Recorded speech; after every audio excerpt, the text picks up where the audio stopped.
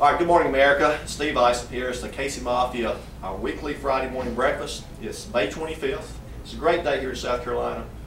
And, you know, Memorial Day is coming up on Monday. And we've got a lot of veterans here with us. And one of the quotes you hear often stated by politicians, but it's important, is by Churchill. He said, there's something going on in time and space, and beyond time and space, which, whether we like it or not, is called duty. And Memorial Day on Monday, a lot of these people, veterans, standing behind me, have served this country and protected our freedoms, our individual freedoms, well. So at this time, Keith's going to lead us off with Star Spangled Banner. Keith?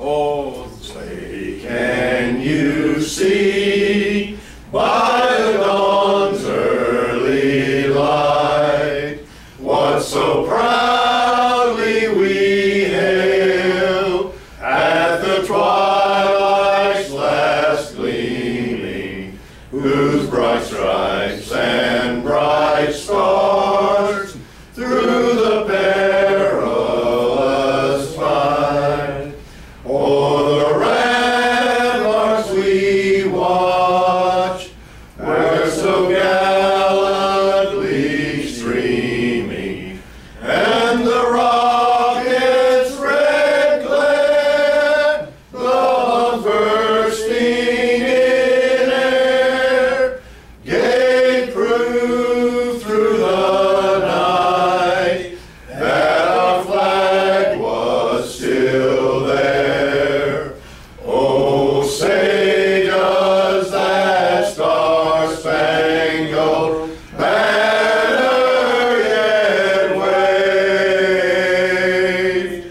o'er the land of the free and the home of the brave?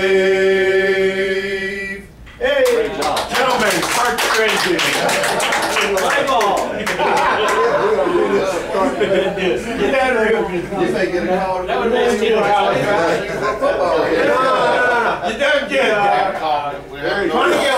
Money y'all. You done real good. I, for the record, I said it last week. I believe every school child should learn the Star-Spangled Banner. That should be a law in this country. You don't need Britney Spears stuff going on. And I'm serious. That should be a law in this country because, you know, in the Philippines, it's a law that you have to learn their national anthem. Very good. Thank you, Keith. I think what they need to know is